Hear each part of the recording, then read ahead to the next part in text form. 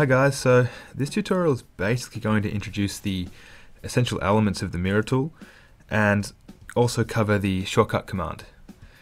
The mirror tool is often quite handy, particularly with more complex drawings or when accuracy is needed, such as moving a wall or objects within a scene. And we'll see the mirror command from inside the modifiers. So we can click on that, or we can use the shortcut typing in MI for mirror. So let's click enter and select our object here. Now let's select the corner to commence the mirroring from, keeping in mind that we want a straight line with polar tracking on or orthographic.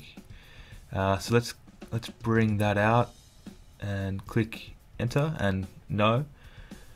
So here we can see we've duplicated our shape and we've mirrored it on the x-axis above the shape. So now if we click MI again for mirror, enter, and now we highlight the objects we'd like to mirror, and this time selecting the y-axis and bring a straight line up, and we can see, click no, we have mirrored our object to the right. We select them again,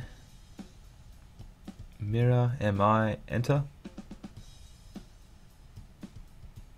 And this time from the top again,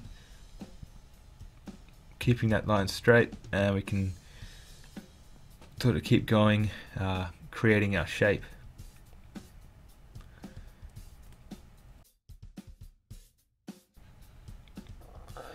And now if we were to mirror again, and let's do what we did, bring it out, and in the prompt this time we're going to select Y for yes, so we want to delete the original object, and we can see that the first object's been deleted and it's been replaced with the new one. So that just covers the basic premise of the mirror tool. Once again, the shortcut command is MI, and we can always access it from the ribbon under modifiers. Thanks for watching.